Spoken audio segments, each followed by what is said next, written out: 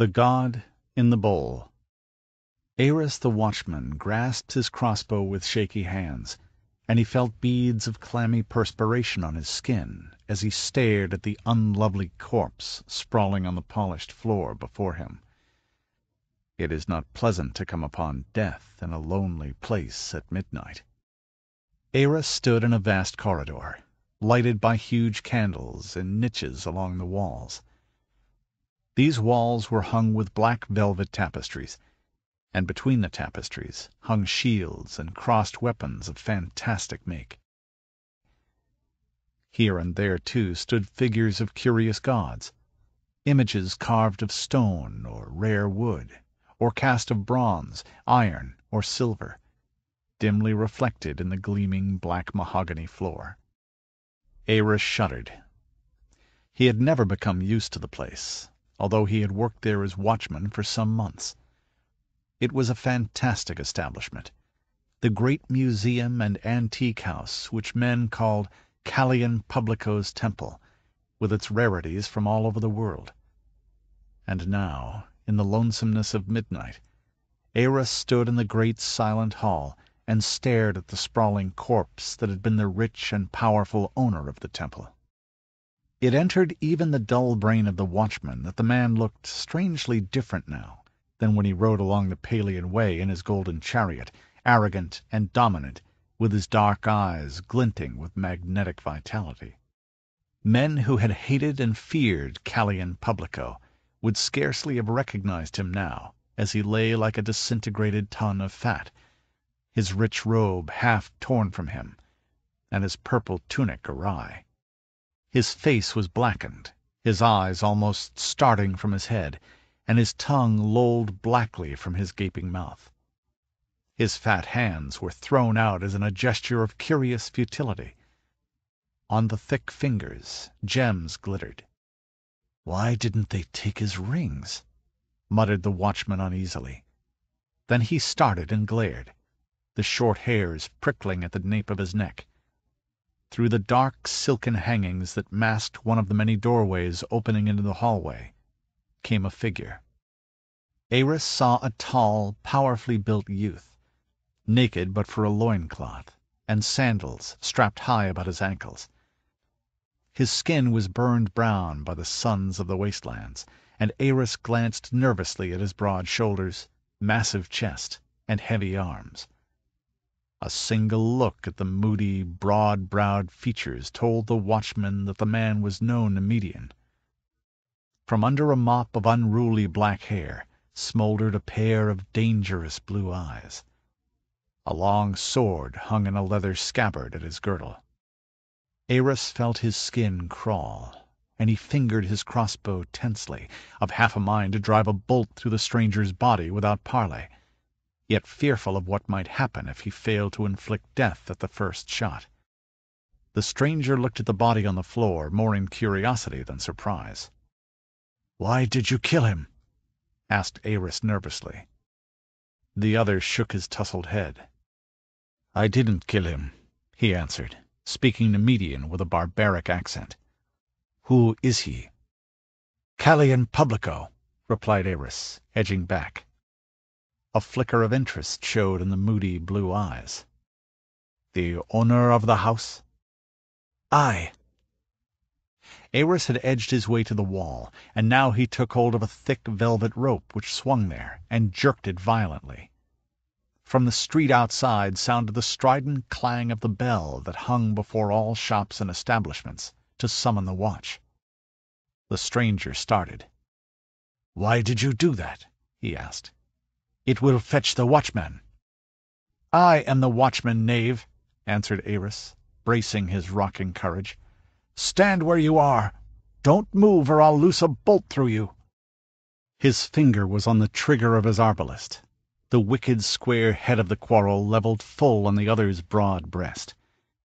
The stranger scowled, and his dark face was lowering.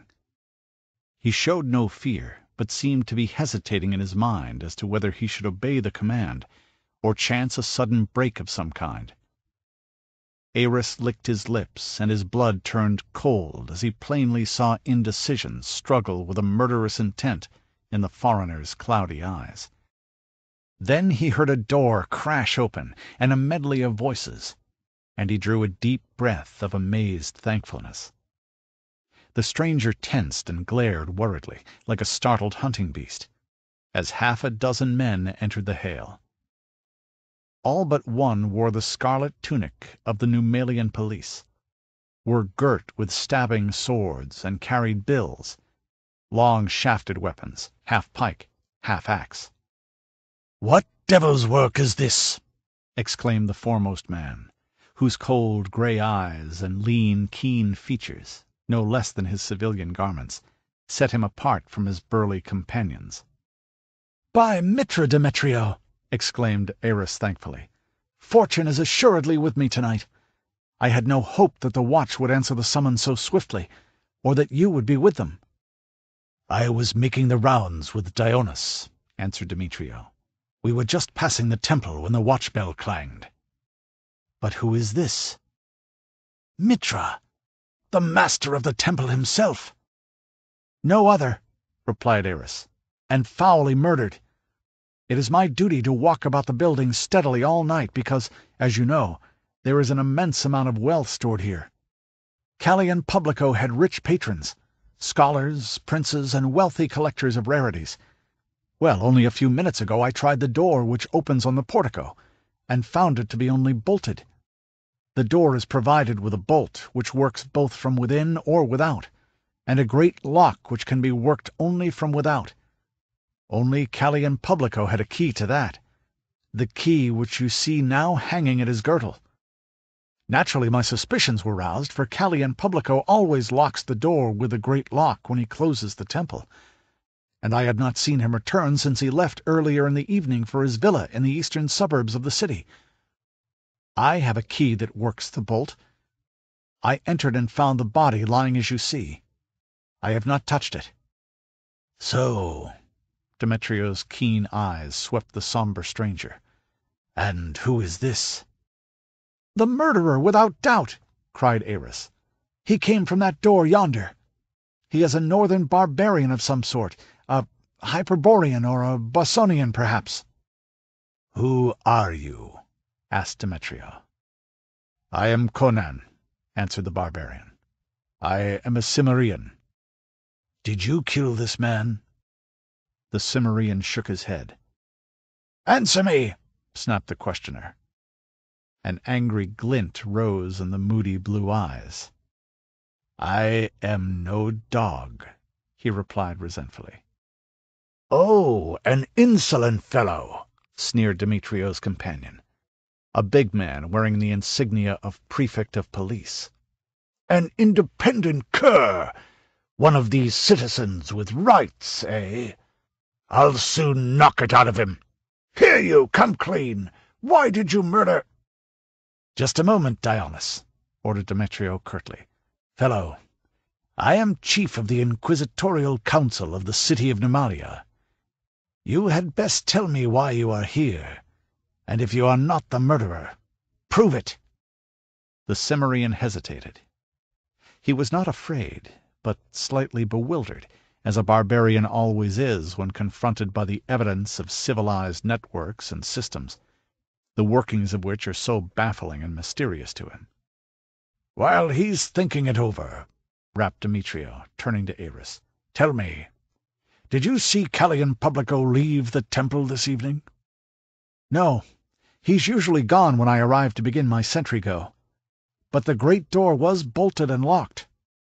"Could he have entered the building again without your having seen him?" "Why, it's possible, but hardly probable. The temple is large, and I walked clear around it in a few minutes. If he had returned from his villa, he would of course have come in his chariot, for it is a long way, and who ever heard of Calian Publico travelling otherwise? Even if I had been on the other side of the temple, I'd have heard the wheels of the chariot on the cobblestones, and I've heard no such thing, nor seen any chariots, except those which always pass along the streets just at dusk." "And the door was locked earlier in the night?" "I'll swear to it. I try all doors several times during the night. The door was locked on the outside until perhaps half an hour ago. That was the last time I tried it, until I found it unlocked." "You heard no cries or struggles?"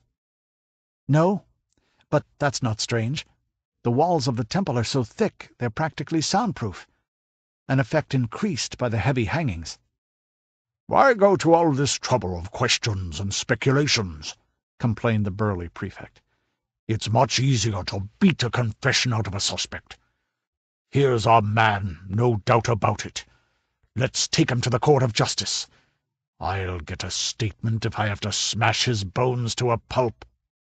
Demetrio looked at the barbarian. "You understand what he said?" asked the Inquisitor. "What have you to say?" "That any man who touches me will quickly be greeting his ancestors in hell," the Cimmerian ground between his powerful teeth, his eyes glinting quick flames of dangerous anger. "Why did you come here, if not to kill this man?" pursued Demetrio.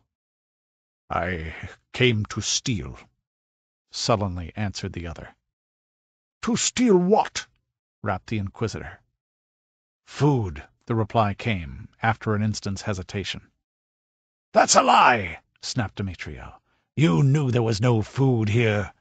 Don't lie to me. Tell me the truth, or—" The Cimmerian laid his hand on his sword hilt, and the gesture was as fraught with menace as the lifting of a tiger's lip to bare his fangs. "Save your bullying for the fools who fear you," he growled, blue fires smoldering in his eyes. "I'm no city-bred Nemedian to cringe before your hired dogs.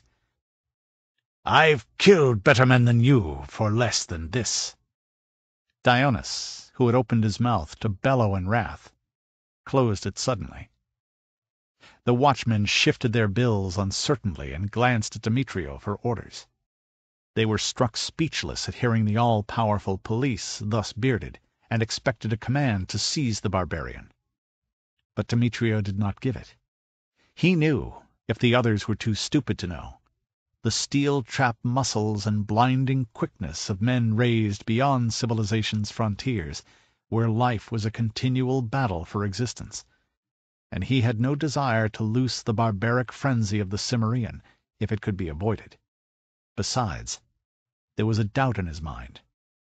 "I have not accused you of killing Callian," he snapped, "but you must admit the appearances are against you. How did you enter the temple?" "I hid in the shadows of the warehouse which stands behind this building," Conan answered grudgingly. "When this dog," jerking a thumb at Eris, "passed by and rounded the corner, I ran quickly to the wall and scaled it." "A lie!" broke in Eris. "No man could climb that straight wall." "Did you ever see a Cimmerian scale a sheer cliff?" asked Demetrio impatiently. "I am conducting this investigation." "Go on, Conan."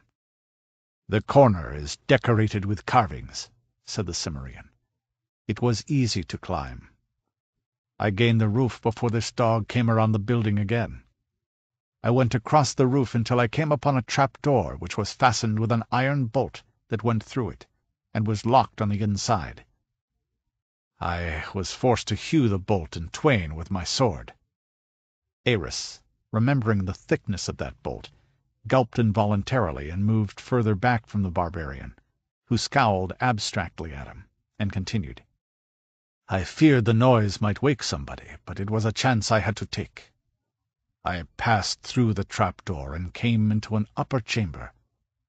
I didn't pause there, but came straight away to the stair." "How did you know where the stair was?" snapped the Inquisitor. "I know that only Callian's servants and his rich patrons were ever allowed in those upper rooms." A dogged stubbornness shadowed Conan's eyes, and he remained silent. "What did you do after you reached the stair?" demanded Demetrio. "I came straight down it," muttered the Cimmerian. "It led into the chamber behind yonder curtained door. As I came down the stairs I heard the noise of a door being opened. When I looked through the hangings, I saw this dog standing over the dead man." "Why did you come from your hiding place?" "It was dark when I saw the watchman outside the temple. When I saw him here, I thought he was a thief too. It was not until he jerked the watch-bell rope and lifted his bow that I knew he was the watchman." "But even so," persisted the Inquisitor, "why did you reveal yourself?"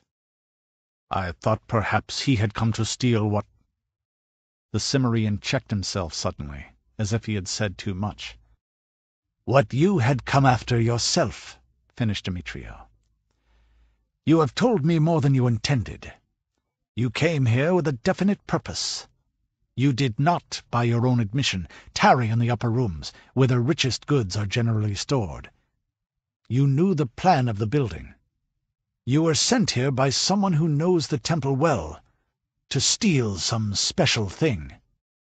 "And to kill Calian Publico!" exclaimed Dionys. "By Mitra, we've hit it! Grab him, then! We'll have a confession before morning!" With a heathen curse, Conan leaped back, whipping out his sword with a viciousness that made the keen blade hum. "Back, if you value your dog lives!" he snarled, his blue eyes blazing. "Because you dare to torture shopkeepers and strip and beat harlots to make them talk. Don't think you can lay your fat paws on a hillman. I'll take some of you to hell with me. Fumble with your bow, watchman. I'll burst your guts with my heel before this night's work is over." "Wait," interposed Demetrio. "Call off your dogs, Dionys. I'm not convinced that he is the murderer." "You fool!" he added in a whisper. "Wait until we can summon more men, or trick him into laying down his sword." Demetrio did not wish to forego the advantage of his civilized mind by allowing matters to change to a physical basis, where the wild beast ferocity of the barbarian might even balance the odds against him. "Very well," grunted Dionys grudgingly. "Fall back, men, but keep an eye on him." "Give me your sword," said Demetrio. "Take it, if you can," snarled Conan. Demetrio shrugged his shoulders. "Very well, but don't try to escape. 4 men with crossbows watch the house on the outside. We always throw a cordon about a house before we enter it." The barbarian lowered his blade, though he only slightly relaxed the tense watchfulness of his attitude. Demetrio turned again to the corpse. "Strangled," he muttered. "Why strangle him when a sword stroke is so much quicker and surer? These Cimmerians are a bloody race, born with a sword in their hand, as it were. I never heard of them killing a man in this manner." "Perhaps to divert suspicion," muttered Dionys. "Possibly." He felt the body with experienced hands. "Dead possibly half an hour," he muttered. "If Conan tells the truth about when he entered the temple, he would hardly have had time to commit the murder before Eros entered. But he may be lying. He might have broken in earlier." "I climbed the wall after Eros made the last round," Conan growled. "So you say." Demetrio brooded for a space over the dead man's throat, which had been literally crushed to a pulp of purplish flesh. The head sagged awry on splintered vertebrae. Demetrio shook his head in doubt. "Why should a murderer use a pliant cable apparently thicker than a man's arm?" he muttered. "And what terrible constriction was applied to so crush the man's heavy neck?" He rose and walked to the nearest door, opening into the corridor. "Here is a bust knocked from a stand near the door," he said. "And here the polished floor is scratched. And the hangings in the doorway are pulled awry, as if a clutching hand had grasped them, perhaps for support. Calian Publico must have been attacked in that room. Perhaps he broke away from the assailant, or dragged the fellow with him as he fled. Anyway, he ran staggeringly out into the corridor, where the murderer must have followed and finished him." "And if this heathen isn't the murderer, where is he?" demanded the prefect. "I haven't exonerated the Cimmerian yet," snapped the Inquisitor. but we'll investigate that room." He halted and wheeled, listening. From the street had sounded a sudden rattle of chariot wheels, which approached rapidly, then ceased abruptly. "Dionis," snapped the Inquisitor, "send 2 men to find that chariot. Bring the driver here." "From the sound," said Eris, who was familiar with all the noises of the street, "I'd say that it stopped in front of Promero's house, just on the other side of the silk merchant's shop." "Who is Promero?" asked Demetrio. "Callion Publico's chief clerk." "Bring him here with the chariot driver," snapped Demetrio. "We'll wait until they come before we examine that room." 2 guardsmen clomped away. Demetrio still studied the body. Dionis, Eris, and the remaining policemen watched Conan, who stood sword in hand like a bronze figure of brooding menace. Presently sandaled feet re-echoed outside, and the 2 guardsmen entered with a strongly built, dark-skinned man in the helmet and tunic of a charioteer, with a whip in his hand, and a small, timid-looking individual, typical of that class which, risen from the ranks of artisans, supplies right-hand men for wealthy merchants and traders. This one recoiled with a cry from the sprawling bulk on the floor. "Oh, I knew evil would come of this!" "You are Promero the clerk, I suppose. And you?" "Inaro, Callion Publico's charioteer." "You do not seem overly moved at the sight of his corpse," observed Demetrio. "Why should I be moved?" The dark eyes flashed. "Someone has only done what I dared not, but longed to do." "So," murmured the Inquisitor, "are you a free man?"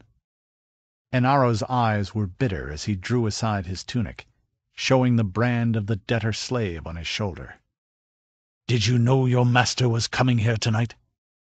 "No. I brought the chariot to the temple this evening for him as usual. He entered it, and I drove toward his villa. But before we came to the Pallian Way, he ordered me to turn and drive him back. He seemed much agitated in his mind." "And did you drive him back to the temple?" "No. He bade me to stop at Promero's house. There he dismissed me, ordering me to return there for him shortly after midnight." "What time was this?" "Shortly after dusk. The streets were almost deserted." "What did you do then?" "I returned to the slave quarters, where I remained until it was time to return to Promero's house. I drove straight there, and your men seized me as I talked with Promero in his door." "You have no idea why Callion went to Promero's house?" "He didn't speak of his business to his slaves." Demetrio turned to Promero. "What do you know about this?" "Nothing." The clerk's teeth chattered as he spoke. "Did Callion Publico come to your house, as the charioteer says?" "Yes." "How long did he stay?" "Only a few minutes. Then he left." "Did he come from your house to the temple?" "I don't know." The clerk's voice was shrill with taut nerves. "Why did he come to your house?" To talk matters of business with me." "You're lying," snapped Demetrio. "Why did he come to your house?" "I don't know. I don't know anything." Promero was growing hysterical. "I had nothing to do with it." "Make him talk, Dionis," snapped Demetrio. And Dionis grunted and nodded to one of his men who, grinning savagely, moved toward the 2 captives. "Do you know who I am?" he growled, thrusting his head forward and staring domineeringly at his shrinking prey. "Your postumo," answered the charioteer sullenly.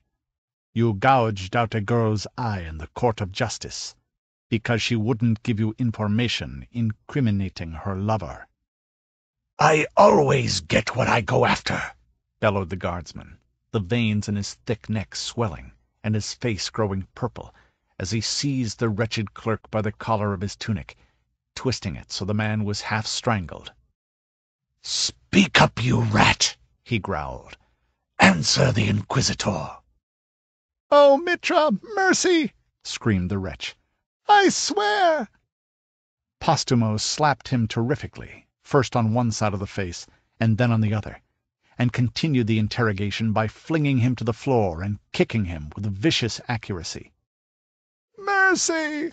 moaned the victim. "I'll tell anything!" "Then get up, you cur!" roared Posthumo, swelling with self-importance. "Don't lie there whining." Dionis cast a quick glance at Conan to see if he were properly impressed. "You see what happens to those who cross the police," he said. The Cimmerian spat with a sneer of cruel contempt for the moaning clerk. "He is a weakling and a fool," he growled. "Let one of you touch me, and I'll spill his guts on the floor." "Are you ready to talk?" asked Demetrio tiredly. He found these scenes wearyingly monotonous. "All I know," sobbed the clerk, dragging himself to his feet and whimpering like a beaten dog in his pain, "is that Calian came to my house shortly after I arrived. I left the temple at the same time he did, and sent his chariot away. He threatened me with discharge if I ever spoke of it. I am a poor man, without friends or favor. Without my position with him, I would starve." "What's that to me?" snapped Demetrio. "How long did he remain at your house?" "Until perhaps half an hour before midnight.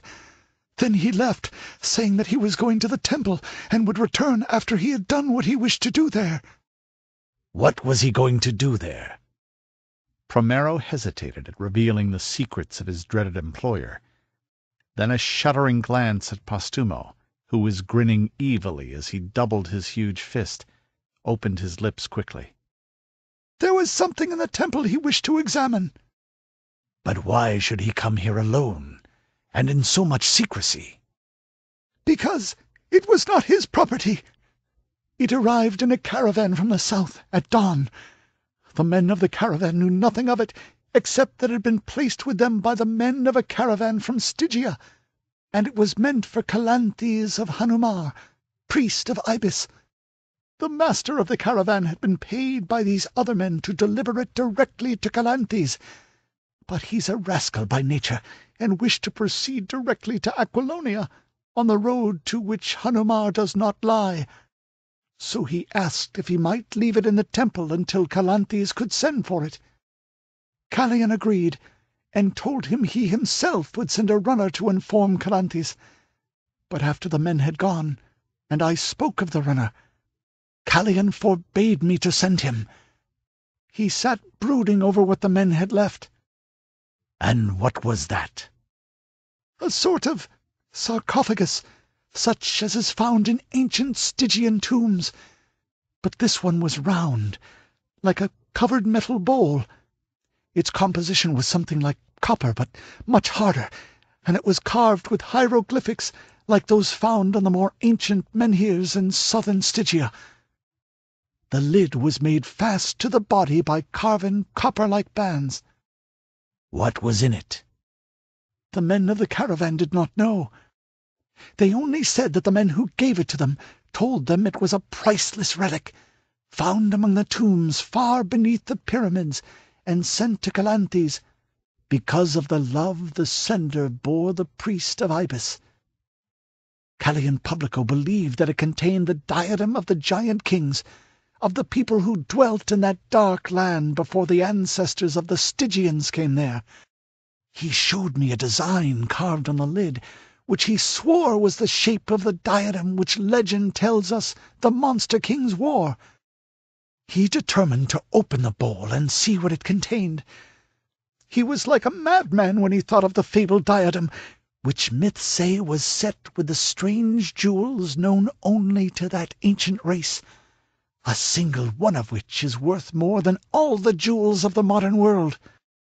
I warned him against it, but he stayed at my house, as I have said, and a short time before midnight he came alone to the temple, hiding in the shadows until the watchman had passed to the other side of the building, then letting himself in with his belt key. I watched him from the shadows of the silk shop. saw him enter the temple, and then return to my own house. If the diadem was in the bowl, or anything else of great value, he intended hiding it somewhere in the temple and slipping out again. Then on the morrow he would raise a great hue and cry, saying that thieves had broken into his house and stolen Calanthe's property. None would know of his prowlings but the charioteer and I, and neither of us would betray him." "But the watchman?" objected Demetrio. "Calian did not intend being seen by him.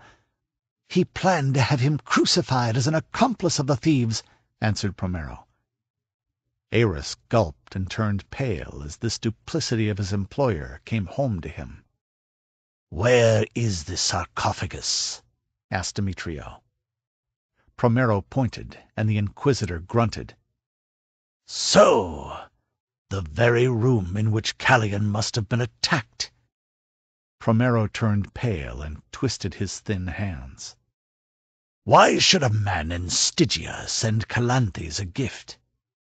Ancient gods and queer mummies have come up the caravan roads before. But who loves the priest of Ibis so well in Stygia, where they still worship the archdemon Set, who coils among the tombs in the darkness? The god Ibis has fought Set since the first dawn of the earth, and Calanthes has fought Set's priest all his life. There is something dark and hidden here. Show us the sarcophagus," commanded Demetrio, and Promero hesitantly led the way. All followed, including Conan, who was apparently heedless of the wary eye the guardsmen kept on him, and seemed merely curious. They passed through the torn hangings and entered the room, which was rather more dimly lighted than the corridor. Doors on each side gave into other chambers, and the walls were lined with fantastic images, gods of strange lands and far peoples. And Promero cried out sharply, "Look! The bowl! It's open!" "And empty!" In the center of the room stood a large black cylinder, nearly 4 feet in height, and perhaps 3 feet in diameter at its widest circumference, which was halfway between the top and the bottom. The heavy caravan lid lay on the floor, and beside it a hammer and a chisel. Demetrio looked inside, puzzled an instant over the dim hieroglyphics, and turned to Conan. "Is this what you came to steal?" The barbarian shook his head. "How could I bear it away?" "It is too big for one man to carry." "The bands were cut with this chisel," mused Demetrio, "and in haste. There are marks where the misstrokes of the hammer dinted the metal. We may assume that Calian opened the bowl. Someone was hiding nearby, possibly in the hangings on the doorway. When Calian had the bowl open, the murderer sprang on him. Or he might have killed Calian and opened the bowl himself." "This is a grisly thing," shuddered the clerk. "It's too ancient to be holy. Who ever saw metal like it in a sane world? It seems less destructible than Aquilonian steel, yet see how it is corroded and eaten away in spots. Look at the bits of black mold clinging in the grooves of the hieroglyphics. They smell as earth smells from far below the surface. And look, here on the lid!" The clerk pointed with a shaky finger. "What would you say it is?" Demetrio bent closer to the carven design. "I'd say it represents a crown of some sort," he grunted. "No!" exclaimed Promero. "I warned Calian, but he would not believe me. It is a scaled serpent coiled with its tail in its mouth. It is the sign of Set, the old serpent, the god of the Stygians. This bowl is too old for a human world. It is a relic of the time when Set walked the earth in the form of a man. The race which sprang from his loins laid the bones of their kings away in such cases as these, perhaps. And you'll say that those mouldering bones rose up and strangled Calian Publico, and then walked away, perhaps?" derided Demetrio. "It was no man who was laid to rest in that bowl," whispered the clerk, his eyes wide and staring.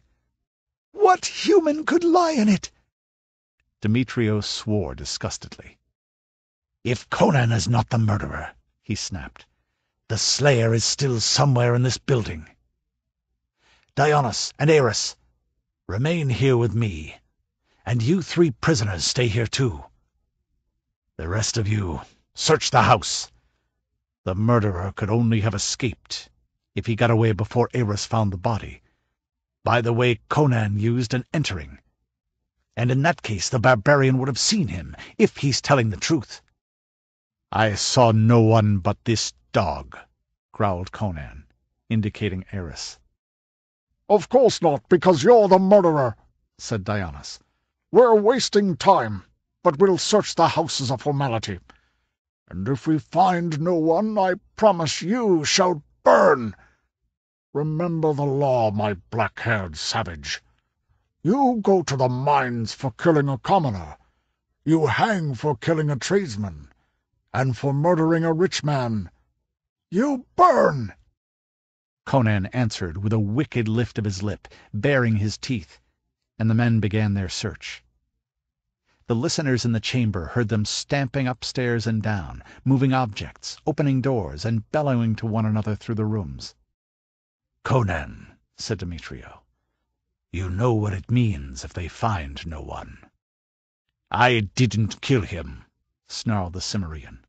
"If he had sought to hinder me, I'd have split his skull.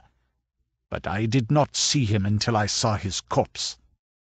"I know that someone sent you here tonight, to steal at least," said Demetrio. "By your silence you incriminate yourself in this murder as well. You had best speak. The mere fact of your being here is sufficient to send you to the mines for 10 years, anyhow, whether you admit your guilt or not. But if you tell the whole tale, you may save yourself from the stake." "Well," answered the barbarian grudgingly, "I came here to steal the Zamorian diamond goblet. A man gave me a diagram of the temple and told me where to look for it. It is kept in that room," Conan pointed, "in a niche in the floor, under a copper Schmittish god." "He speaks truth there," said Primero. "I'd thought that not half a dozen men in the world knew the secret of that hiding-place." "And if you had secured it," asked Dionys sneeringly, "would you really have taken it to the man who hired you? Or would you have kept it for yourself?" Again the smoldering eyes flashed resentment. "I am no dog," the barbarian muttered. "I keep my word." "Who sent you here?" Demetrio demanded. But Conan kept a sullen silence. The guardsmen were straggling back from their search. "There's no man hiding in this house," they growled. "We've ransacked the place. We found the trap door in the roof through which the barbarian entered, and the bolt he cut in half. A man escaping that way would have been seen by the guards we posted about the building, unless he fled before we came. Then, besides, he would have had to stack tables or chairs or cases upon each other to reach it from below, and that has not been done. Why couldn't he have gone out the front door just before Eris came around the building?" "Because the door was bolted on the inside, and the only keys which will work that bolt are the one belonging to Eris, and the one which still hangs on the girdle of Calian Publico." "I've found the cable the murderer used," one of them announced. "A black cable, thicker than a man's arm, and curiously splotched." "Then where is it, fool?" exclaimed Dionys. "In the chamber adjoining this one," answered the guard. "It's wrapped about a marble pillar, where no doubt the murderer thought it would be safe from detection. I couldn't reach it, but it must be the right one." He led the way into a room filled with marble statuary, and pointed to a tall column, one of several which served a purpose more of ornament to set off the statues than of utility. And then he halted and stared. It's gone!" he cried. "It never was there!" snorted Dionys. "By Mitra, it was!" swore the guardsman. "Coiled about the pillar just above those carven leaves. It's so shadowy up there near the ceiling I couldn't tell much about it, but it was there." "You're drunk," snapped Demetrio, turning away. "That's too high for a man to reach, and nothing but a snake could climb that smooth pillar." "A Cimmerian could," muttered one of the men. "Possibly. Say that Conan strangled Callian, tied the cable about the pillar, crossed the corridor and hid in the room where the stair is. How, then, could he have removed it after you saw it? He has been among us ever since Eros found the body. No, I tell you, Conan didn't commit the murder. I believe the real murderer killed Callian to secure whatever was in the bowl, and is hiding now in some secret nook in the temple. If we can't find him, we'll have to put the blame on the barbarian to satisfy justice. But where is Primero?" They had returned to the silent body in the corridor. Dionys bellowed threateningly for Primero, and the clerk came suddenly from the room in which stood the empty bowl. He was shaking, and his face was white. "What now, man?" exclaimed Demetrio irritably. "I found a symbol on the bottom of the bowl," chattered Primero. "Not an ancient hieroglyphic, but a symbol recently carved. The mark of Thoth-Amon, the Stygian sorcerer, Calanthe's deadly foe. He found it in some grisly cavern below the haunted pyramids. The gods of old times did not die as men died. They fell into long sleeps, and their worshippers locked them in sarcophagi so that no alien hand might break their slumbers. Thoth-Amon sent death to Calanthes. Callian's greed caused him to loose the horror, and it is lurking somewhere near us. Even now it may be creeping upon us." "You gibbering fool!" roared Dionys disgustedly, striking him heavily across the mouth. Dionys was a materialist, with scant patience for eerie speculations. "Well, Demetrio," he said, turning to the Inquisitor, "I see nothing else to do than to arrest this barbarian." The Cimmerian cried out suddenly, and they wheeled. He was glaring toward the door of a chamber that adjoined the room of statues. "Look!" he exclaimed. "I saw something move in that room. I saw it through the hangings. Something that crossed the floor like a long, dark shadow." "Bah!" snorted Postumo. "We searched that room." "He saw something!" Primero's voice shrilled and cracked with hysterical excitement. "This place is accursed! Something came out of the sarcophagus and killed Callian Publico. It hid from you where no human could hide, and now it is in that room. Mitra, defend us from the powers of darkness! I tell you, it was one of Set's children in that grisly bowl." He caught Dionys's sleeve with claw-like fingers. "You must search that room again!" The prefect shook him off disgustedly, and Postumo was inspired to a flight of humor. "You shall search it yourself, clerk," he said, grasping Primero by neck and girdle, and propelling the screaming wretch forcibly toward the door, outside of which he paused, and hurled him into the room so violently the clerk fell and lay half-stunned. "Enough of this!" growled Dionys, eyeing the silent Cimmerian. The prefect lifted his hand.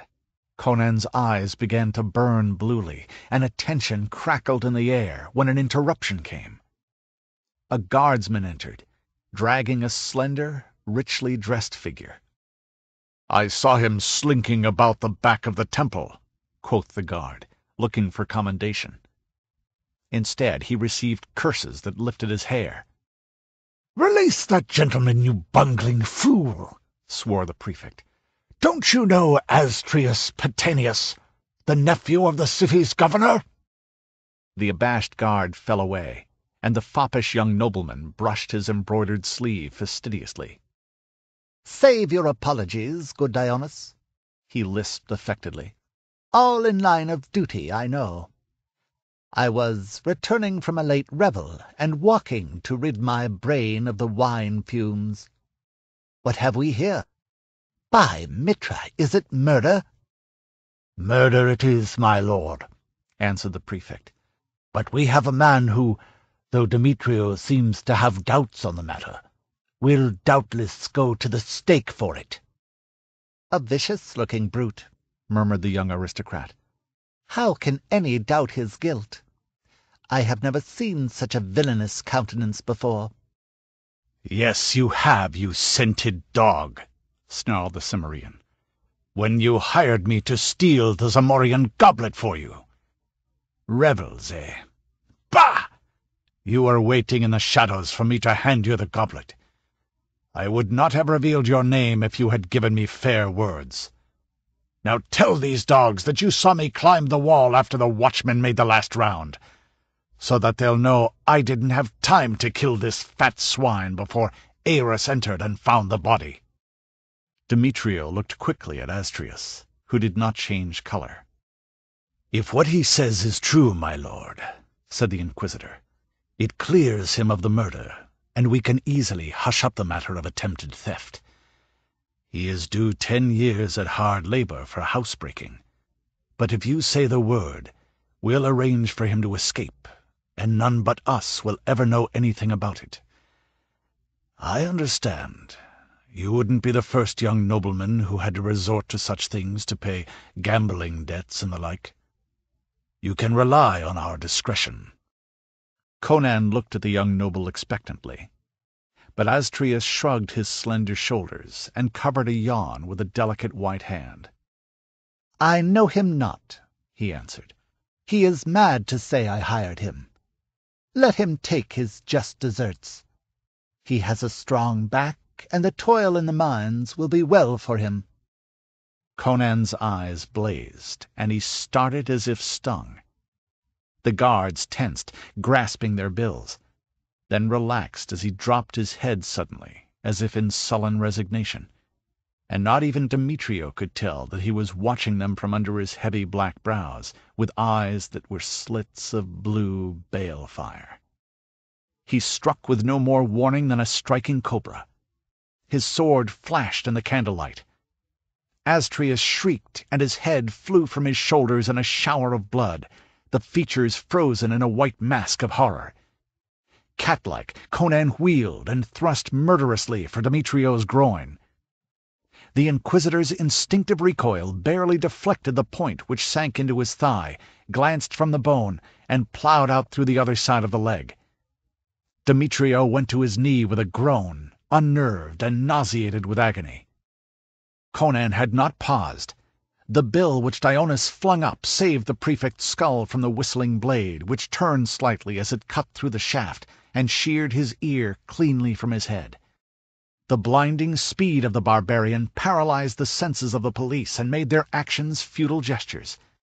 Caught flat-footed and dazed by his quickness and ferocity, half of them would have been down before they had a chance to fight back, except that Postumo, more by luck than skill, threw his arms about the Cimmerian, pinioning his sword-arm. Conan's left hand leaped to the guard's head, and Postumo fell away and writhed shrieking on the floor, clutching a gaping red socket where an eye had been. Conan bounded back from the waving bills, and his leap carried him outside the ring of his foes, to where Eris stood fumbling at his crossbow. A savage kick in the belly dropped him, green-faced and gagging, and Conan's sandaled heel crunched square in the watchman's mouth.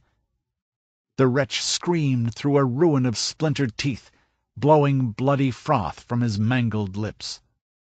Then all were frozen in their tracks by the soul-shaking horror of a scream which rose from the chamber into which Postumo had hurled Promero, and from the velvet-hung door the clerk came reeling and stood there, shaking with great silent sobs, tears running down his pasty face and dripping off his loose sagging lips like an idiot babe weeping.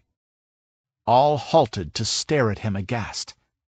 Conan with his dripping sword, the police with their lifted bills, Demetrio crouching on the floor and striving to staunch the blood that jetted from the great gash in his thigh.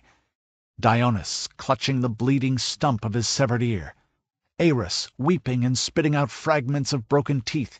Even Posthumos ceased his howls, and blinked whimpering through the bloody mist that veiled his half-sight. Promero came reeling out into the corridor and fell stiffly before them. Screeching in an unbearable high-pitched laughter of madness, he cried shrilly, "The god has a long neck!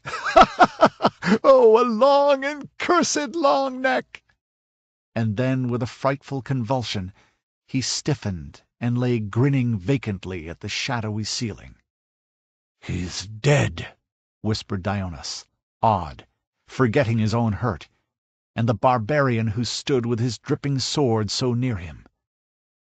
He bent over the body, then straightened, his pig eyes flaring. "He is not wounded. In Mitra's name, what is in that chamber?" Then horror swept over them, and they ran screaming for the outer door, jammed there in a clawing, shrieking mob, and burst through like madmen. Eris followed, and the half-blind Posthumos struggled up and blundered blindly after his fellows, squealing like a wounded pig and begging them not to leave him behind. He fell among them, and they knocked him down and trampled him, screaming in their fear. But he crawled after them, and after him came Demetrio. The Inquisitor had the courage to face the unknown, but he was unnerved and wounded, and the sword that had struck him down was still near him.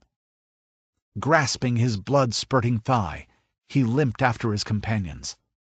Police, charioteer, and watchman, wounded or whole, they burst screaming into the street, where the men watching the house took panic and joined in the flight, not waiting to ask why. Conan stood in the great corridor alone, save for the corpses on the floor. The barbarian shifted his grip on his sword and strode into the chamber. It was hung with rich silken tapestries. Silken cushions and couches lay strewn about in careless profusion, and over a heavy gilded screen a face looked at the Cimmerian. Conan stared in wonder at the cold, classic beauty of that countenance, whose like he had never seen among the sons of men. Neither weakness, nor mercy, nor cruelty, nor kindness, nor any other human emotion was in those features. They might have been the marble mask of a god, carved by a master hand, except for the unmistakable life in them. Life cold and strange, such as the Cimmerian had never known and could not understand. He thought fleetingly of the marble perfection of the body which the screen concealed. It must be perfect, he thought, since the face was so inhumanly beautiful. But he could see only the godlike face, the finely molded head which swayed curiously from side to side. The full lips opened and spoke a single word, in a rich, vibrant tone that was like the golden chimes that ring in the jungle-lost temples of Kitai. It was an unknown tongue, forgotten before the kingdoms of man arose, but Conan knew that it meant, "Come."